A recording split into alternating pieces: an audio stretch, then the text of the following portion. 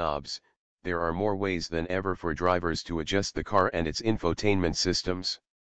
Optional gesture control allows commanding infotainment and telephone functions by pointing with one or two fingers or by swiping with an appropriate hand motion near the center console. We're happy for the redundancy, if only because it may mean fewer fingerprints on the center stack controls, which are rendered in piano black. At least some of the buttons and knobs are matte finished, although the shiny black stuff is also featured on the row of programmable memory keys that have become a staple in BMWs. Keep those microfiber wipes handy.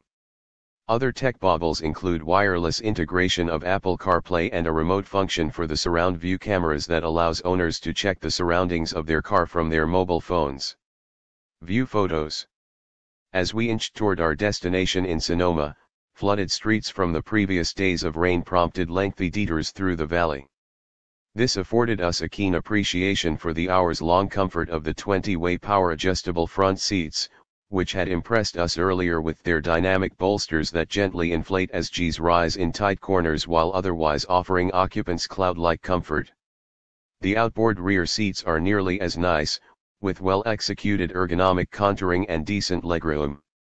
We also relished the rich fidelity of the 1400-watt, 16-speaker Bowers and Wilkins audio stereo, but we're not sure the $4,200 system is notably better than the 600-watt, 12-speaker Harman/Kardon setup that costs only $875. And one last delight presented itself once the sun descended over the hills to the west. The interior ambient lighting at night is gorgeous, although some may find the extra light distracting. The 530i should hit dealerships this month. Prices start at $52,195 for rear drive models and $54,495 with all-wheel drive, each a grand above last year's versions. The increases seem justified given the improvements and additional technology bestowed upon the new 5 Series.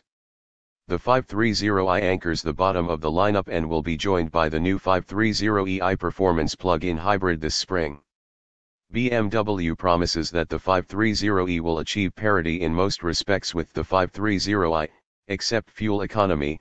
The 530e is expected to offer MPGe ratings in the high 60s, versus the 24/34 MPG city/highway ratings for the 530i. But we'll judge the hybrid's merits when the time comes. Meanwhile, we can say the new 530i marks a step forward.